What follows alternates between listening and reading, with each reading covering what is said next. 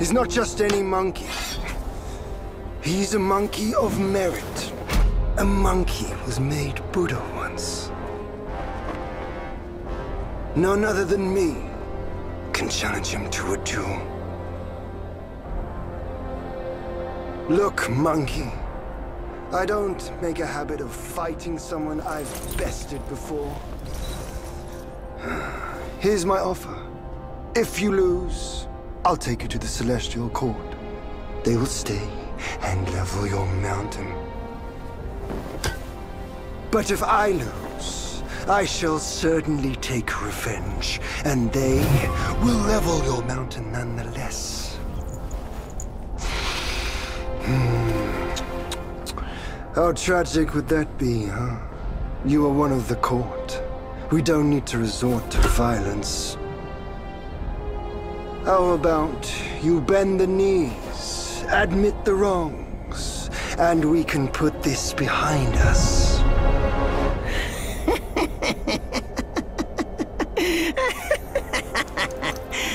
All these years, except for that pig, you're the one who talks the tallest tales. Good, I am entertained. Speaking of entertainment, wouldn't it be fun if I pluck your extra eye out for my snack and allow you to keep the other two? Because I'd hate to let you miss how I'll slaughter each mongrel of the court. Those below, those above, and that black mutt of yours. Come at me, all of you.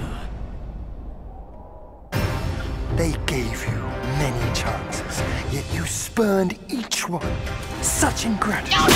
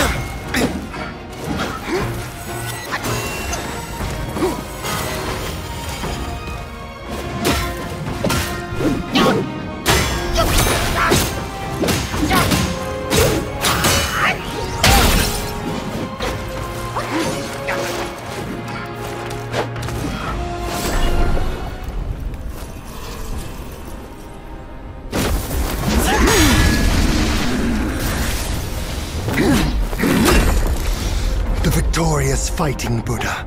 Have you any idea how many would give their everything for immortality?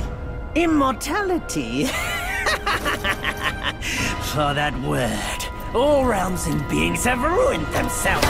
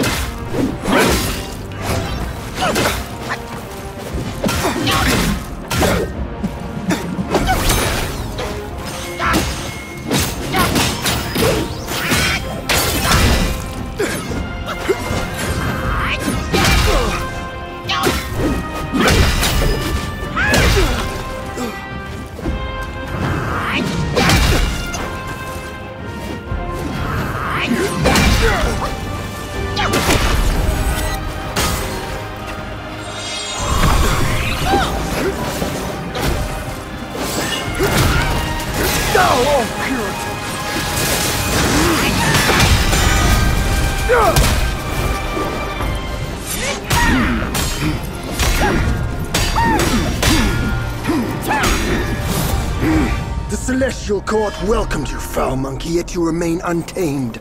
None shall save you now. Dear brother, your edge needs honing. Good. I was in need of a back scratcher.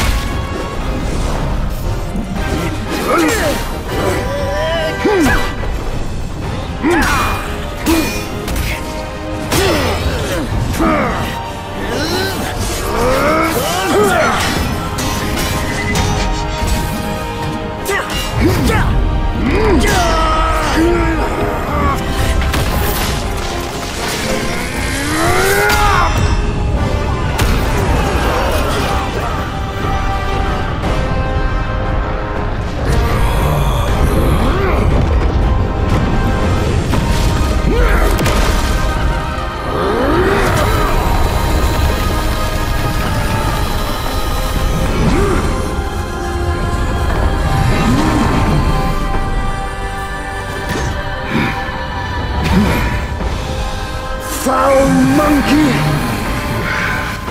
Taste my axe!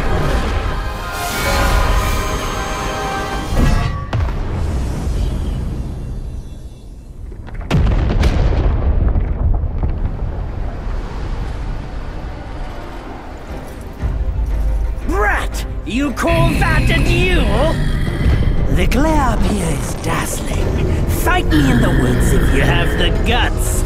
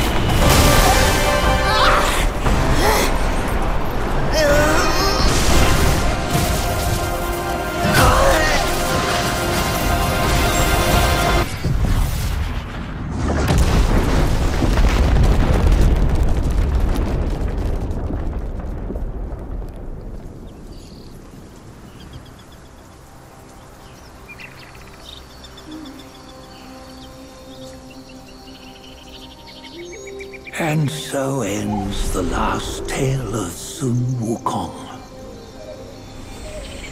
A hero who treasured his freedom above all else.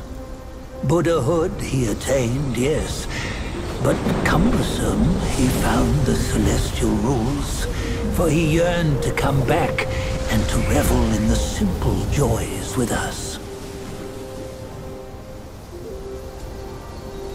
Little did he know, his choice to forgo the life above only fueled their mistrust.